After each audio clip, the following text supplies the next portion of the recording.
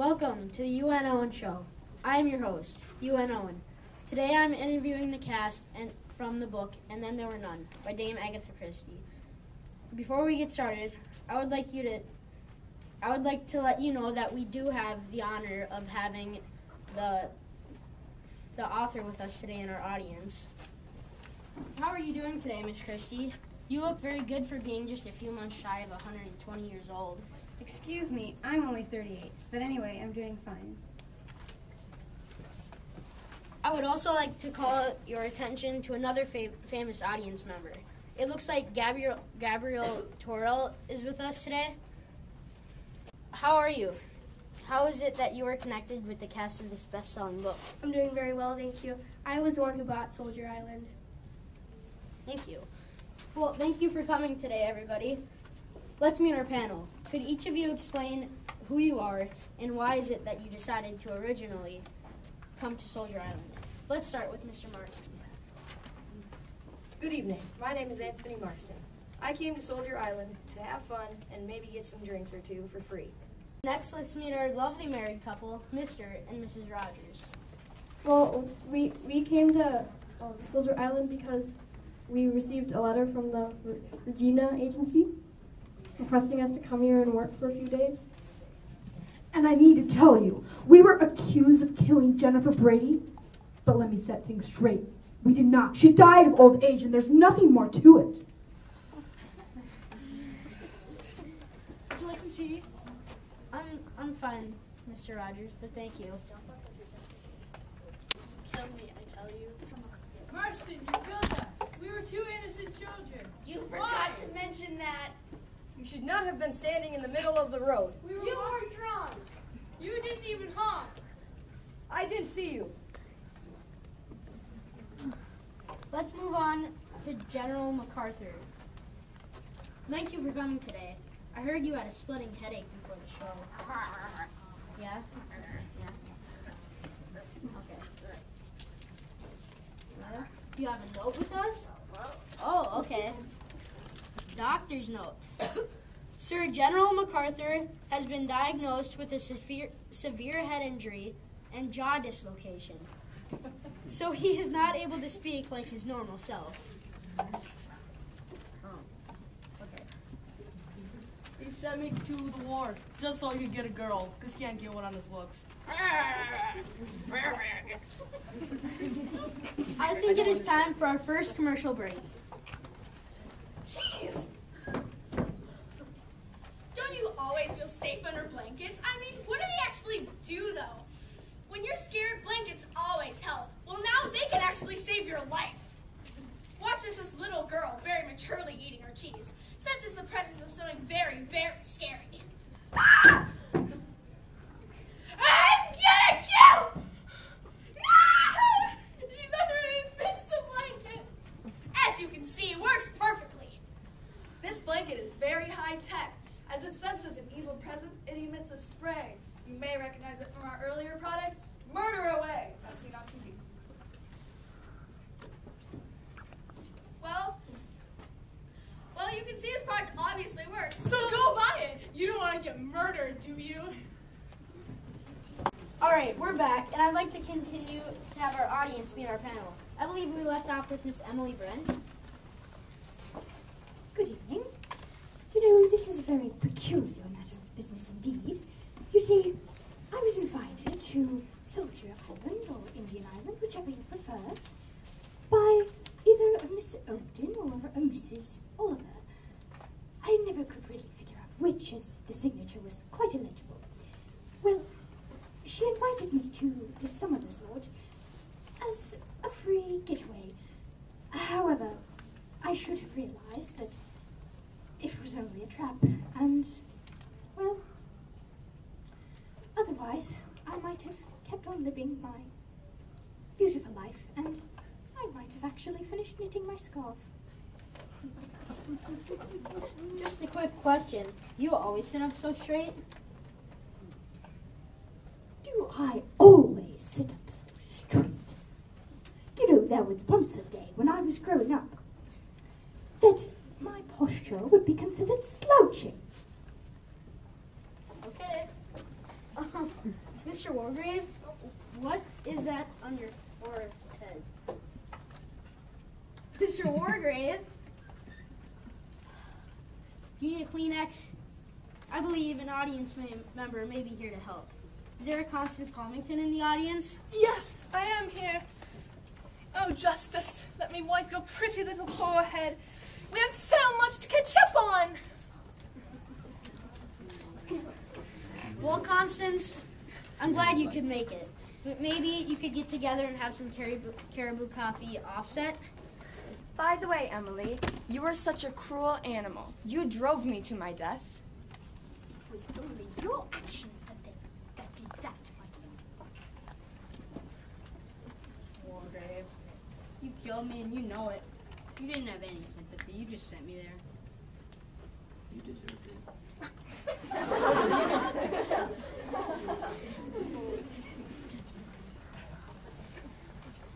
Now, Dr. Armstrong, you were the one person that was hard to find in the end. Tell us your role in this story and what happened to you. Well, I was invited to Soldier Island by Mr. Owen to help attend his wife, who he thought was sick. I ended up dying by drowning. Mr. Wargrave shoved me off the cliff. Thanks a lot for that. And then later I was found, and I was tricked into helping Wargrave. He told me that we had to fake his death so he could sneak around the house and find out who the real murderer was, and I fell for it.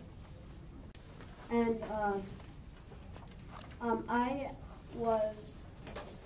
I accidentally killed Lucia Mary Cleese. I was operating on her, and I had been under the influence and made an accident or two. Dr. Armstrong, you were purposely killing me, and I know it. You were not drunk. I believe it is time for our second commercial break. It's such a big house for such a low price. $55 million house in New York. Beautiful property, brand new with its own gardening crew. This $80 million house in California. It even comes with its own security system. $200 million Mediterranean Sea, beautiful mansion. It's giant with such a low price for such a big house. And this $275 million Soldier Island. Look how big of an island that is for such a low price. Hi, I'm Isaac Morris. And I'm Justice Wargrave. And we were able to afford the wonderful Soldier Island with MR Real Estate. With their investment. The cast of And Then There Were None by Agatha Christie.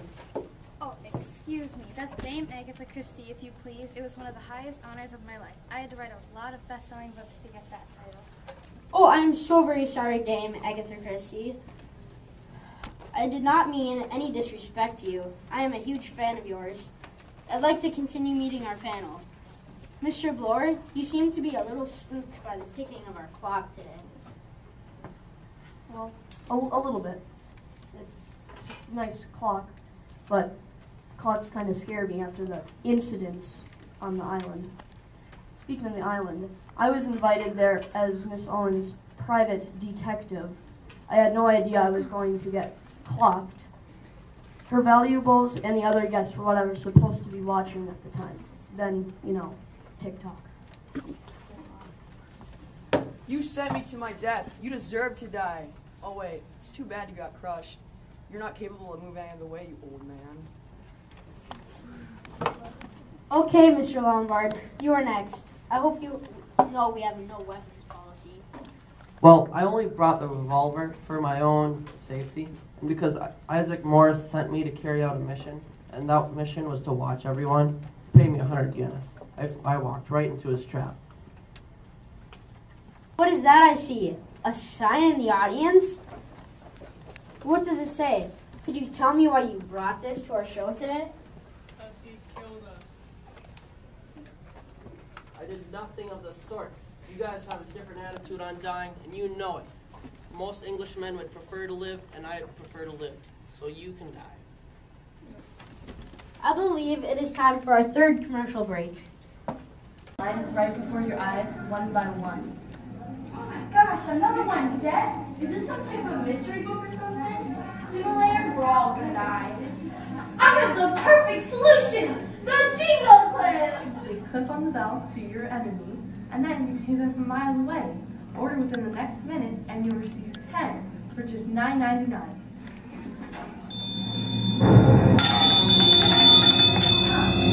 Thanks to the bell clip, I caught my enemy. Bell clip now, and murder will be out of the question. We're back. It's time to hear from our last person on the panel.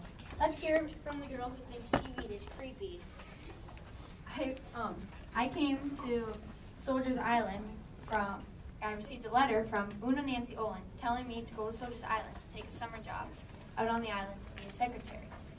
And the voice that on the gramophone, which, by the way, was totally lying, accused me of murdering Cyril Hamilton.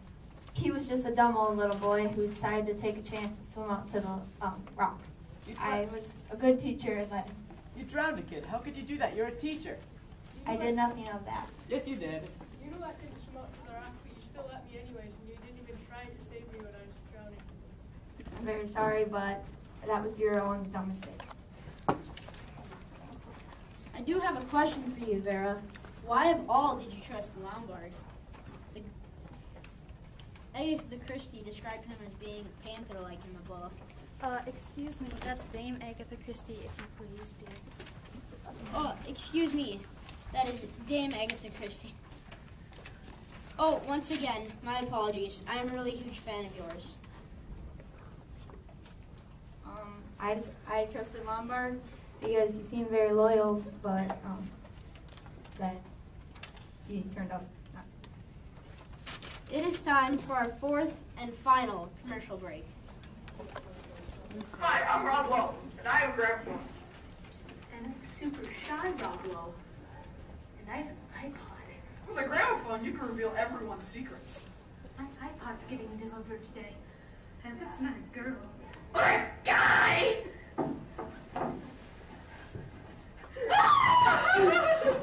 Gramophone, you could be an evil mastermind, like me. My iPod's broken! Don't be like this, me. Order a gramophone for $21.69, plus shipping and handling. Sponsored by DirecTV and China Buffet. We're back. At this time, I'd like to talk to a few members from our studio audience. Let me introduce you to Fred Narracott and Jim, the taxi driver. They're the men responsible for bringing each of the members out to Soldier Island. Tell us more. Did you know what you were doing? Why was it that, after dropping everyone off, why did you never come back? It was you, Mr. Owen, who recommended I not come back to the island before the weekend was over. All I did was do it so I could get paid.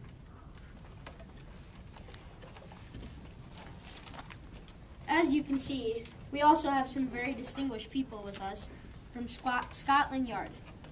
Can you tell us some things you saw when you got to the island and why none of it seemed to make any sense? Well, there were some people dead on the rocks. There was a lady hung in a room, which made no sense though because the chair was pushed back over into the wall. We found one person dead on the shore by a bullet. We thought he killed himself, but the gun was at the top of the staircase. And that's basically all we have. Back to you. Sure. I'd also like to let you know that we have a member of the Emma Jane fishing trawler. This is the crew who found the message in the bottle from Justice Wargrave. What exactly did the message in the bottle say? I notice now that it's in the hands of the Scotland Yard police. Alright, well first off, I'm going to start off saying that I have the bottle right here, so it's not in my hands. And also, the message in the bottle, it said something about a Justice Wargrave that had a passion for murder, and he wanted to commit a really big one. So he sent messages out to everyone that he thought was guilty, and he led them out there and killed them off one by one. Justice Wargrave, why would you do this? Did you have any good reasons? as a boy, I liked murdering things. I wanted them to suffer. And I was going to die soon. So, and I wanted to create the unsolvable murder. So yeah, that's why I did it. And they all deserved it. Very foolish. Well, thank you. I think your plan fooled us all. It certainly seemed to be unsolvable. Next time you want to put a message in a bottle, though, maybe send a message to Constance.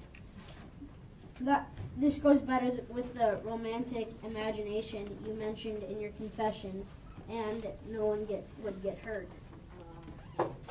In closing, I would like to thank our guest author, Dame Agatha Christie, and all of the members of the book, And Then There Were None, for being with us today. I hope you've enjoyed our show. Join us next week for our episode titled Dames and Divas.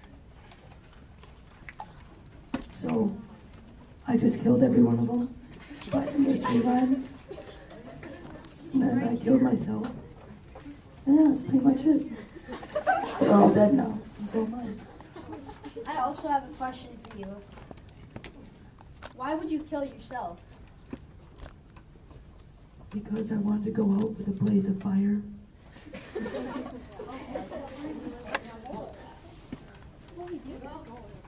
Vera, did you know that that Cyril could not swim out to the rock? Well, wasn't Justice Wargrave Miss U.N.Owen? So my house and every two of you? Absolutely awesome question. You know, Mrs. Rogers, I have no idea. Any more? Emily Brent, why are you so rotten? I, young lady, am not rotten, as you would say. I have done nothing, as a matter of fact, with which to reproach myself. And that is all I have to say on the matter.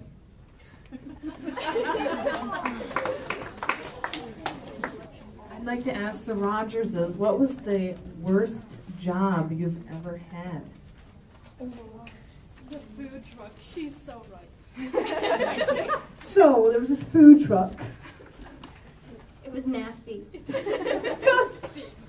I'm gonna faint with just thinking of the roaches. Ah, look what you've done. Why did you have to recruit me, Justice Wargrave? Why couldn't you have had him be the person who helped you? Why did it have to be me?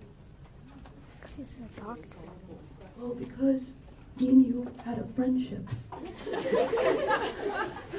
And you trusted me. And I backstabbed you. And once again, you deserved it. That makes sense. Just so you know, the Invincible blanket is only $2 million. So if you really need it, you can buy it. How did you meet?